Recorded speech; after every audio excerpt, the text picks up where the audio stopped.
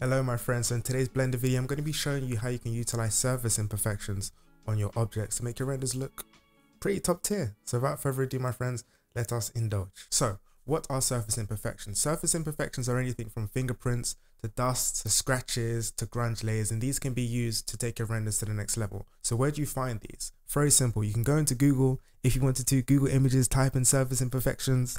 As you can see here, we've got some grunge layers, which is pretty cool. We've got some tileable imperfections. Even here, you scroll up, it says fingerprints.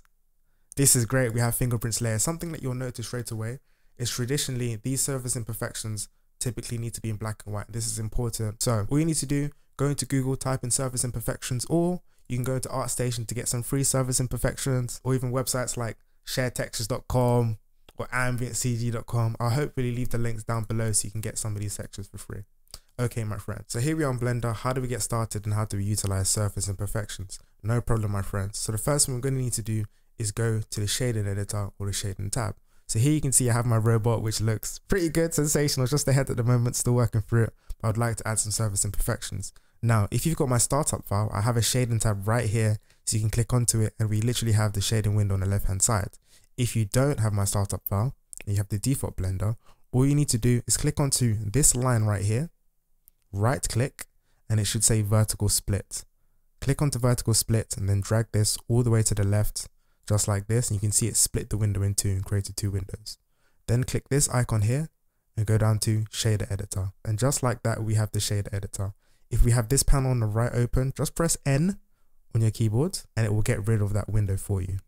Perfect. So I'm currently in rendered view, so it's easier for us to see what's happening in real time. So my friends, the next step is as followed. Find where you saved your surface imperfection texture and drag it into your shader editor. And as you can see, we have an image texture right here.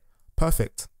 Now before I continue, please ensure that you have Node Wrangler enabled. Node Wrangler is an add-on which enables you to do several things like preview textures really quickly. So to enable it, go to Edit, Preferences, Add-ons, type in Node Wrangler, and make sure that this is checked and enabled. So now we can continue. Well my friends, with surface imperfections, you mainly notice them in two ways. One, with depth on the surface, and two is actually it looks like it's a different roughness on the surface. So with that, it gives you a clue of where we're going to actually plug our image texture into.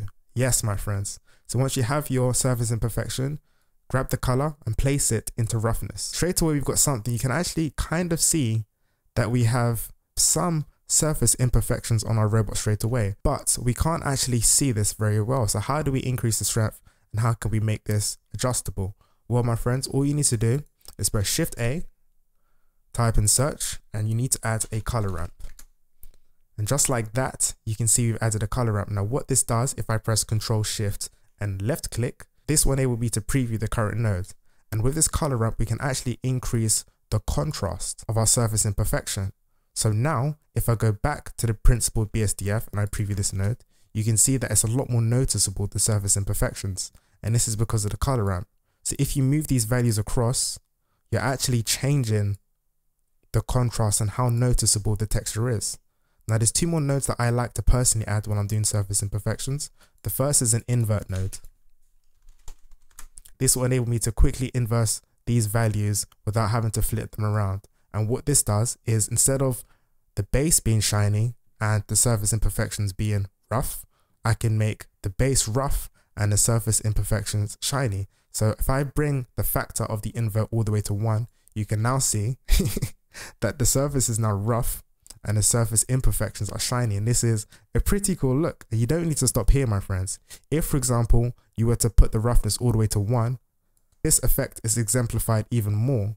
So you can see that the surface is rough and the surface imperfection are metallic. And again, if I bring the invert all the way to 0, the surface is metallic and the surface imperfections are rough. And you can use the color ramp to adjust how visible you want the surface imperfections to be.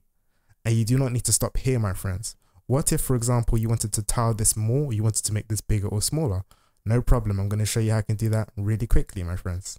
So the first thing you need to do is click onto your grunge layer, and since you have Node Wrangler enabled now, press Ctrl T, and this has added a mapping node. With this you're able to change the scale. If you hold down Shift and select all of these values by dragging down, you can actually change the tiling of the surface imperfections, which is really good. Right now it might be difficult to see because the robot's orange. I'm going to change this to black so it's more noticeable. And as you can see, if I go back to the scale, click onto the first one, hold on shift, drag all the way down, and then I can move this right and left, and you can see we're actually changing almost like the seed value of the surface imperfections, which is great. You could also change the rotation, of course, the location, etc. So this is how you would adjust the scaling, the rotation, location of your textures. And again, the color ramp is how you'd change and adjust the strength. The invert node here is just so you can very quickly flip it from rough to smooth to rough, etc. Don't just stop here, my friends. No, there's actually a really cool technique that I like to do. So what we're going to do is click onto the color ramp. We're going to duplicate this with Shift D, and we're going to plug this into the base color.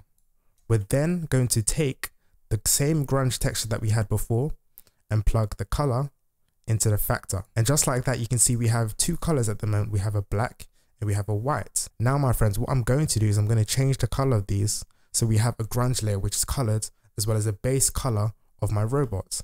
What does that mean? Let me show you. So for example, I wanted to make the base color of my robot orange. I'm going to go to the black value, click onto here, find an orange color, and then I'm going to go to my white value here. I'm going to make it like a brown color because I want this to kind of look like almost dirt. And that looks good. And just like that, I can adjust the parameters to make it more visible. This looks really cool. I can change the roughness again using this color ramp. Just like that, you can see we have a really, it looks significantly different. In fact, if I cut these nodes, you can see that this is what it looks like by default. If I change the color back to orange, just like that. And with the surface imperfection added, we have this. And it's actually really incredible. It's pretty fast that we got this effect and it looks pretty good. But we don't need to stop there, my friends. Remember, I told you that surface imperfections are mainly seen with the roughness as well as the depth. So how can we use the nodes that we currently have right here to add the depth? Well, depth is normally done by either displacement or the normal map. Normal map kind of emulates depth without adding geometry, whereas displacement will physically add geometry. We don't necessarily want to add geometry because my robot is pretty low poly at the moment, which is good. So what I'm going to do is use the normal map. If we plug this into the normal map, it will give us the effect, but not the effect that we quite want. So what we're actually going to do is use a bump node. So I'm going to press Shift A, search, type in bump, and I'm going to plug the normal of the bump node into the normal. I'm going to go to my color ramp, which is here, and grab the color and plug this into the height. And you can see straight away we've got some depth, but this looks way too strong. So what I'm going to do is I'm going to bring the strength all the way down. I'm going to hold down shift. It's going to drag this to the left so it's not so strong. And I'm going to change the distance the exact same way. So I'm going to hold down shift and drag this to adjust the distance. And just like that, you can notice is we have literal depth on our robot head, which is absolutely, it looks pretty good. Just to show you the before and after, I'm going to press M to mute this node. So that's without the depth. That's without it. That's with it. It's subtle. And again, we can increase the strength to make it more obvious. Without, with. And it's added a completely new layer. And really quickly, we've added surface imperfections to make our robot look pretty good. So to recap, I'm going to add a frame around all of these nodes so it's just easier for you to see at a distance. So my friends, I've quickly added a frame around each of these so you can see exactly what we've done. So we've added the surface imperfection texture. We've created a color ramp and plugged the color into the color ramp. We've then also added an invert node and plugged that into the roughness. Now we're using the color ramp to increase the strength and intensity of our surface imperfection. We then press Ctrl T on our texture to add a mapping and a texture coordinate node. And with this, we can change the scale, tiling, positioning, rotation, etc. We then duplicated the color ramp by pressing Shift D. And to move this to the top, we then plugged the color of the texture into the factor of the color ramp and the color of the color ramp into the base color. And with this, we're able to adjust the colors of our robot as we want.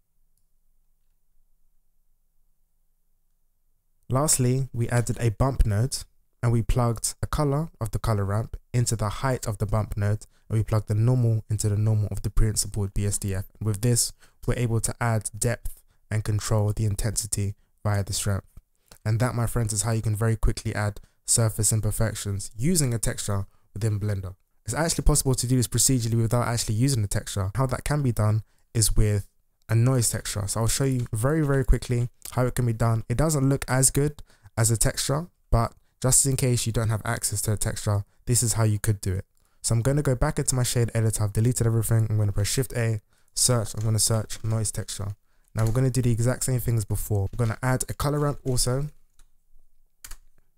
And I'm going to plug the color ramp into the roughness. And I'm going to plug the factor of the noise texture into the color ramp. And if I press Control, Shift, and left mouse click, I can actually see the effects of the color ramp. So here, I'm just going to adjust the contrast. With the noise texture, we can adjust the scale. We can adjust the detail if we wanted to, the roughness and the distortion. So I'm going to click back onto my principled BSDF, Control Shift click. And you can very subtly see we have some form of surface imperfection here using the noise texture. Again, if I change this to black, you might be able to see a lot better. Yes, just like that, you can see we've used the noise texture and the color ramp to produce a similar effect. And since it is using a noise texture, this is fully procedural. So if I change the scale, it's going to update really quickly. If I change the detail, we can change the detail. In fact, we can actually change this from 3D to 4D, and this will give us a W value. Think of a W value as like a seed. So I can keep my scale the exact same, and by moving the W value across, we're adjusting the seeding. And just like that, my friends, we've got a very quick surface imperfection procedurally using just built-in nodes within Blender. So if you didn't have access to any textures, this is what you could do. And you can do the exact same formula as before. You can duplicate the color ramp, plug this into the base color, plug the factor into the color ramp, change these colors to whatever you want. And just like that, we have a similar effect. Okay, my friends, if you like this video, please share, subscribe, comment, like. If you found this video useful, then let me know in the comments below. If you would like me to make more Blender tutorials, then also let me know. I'll see you on the next video, my friends. Peace.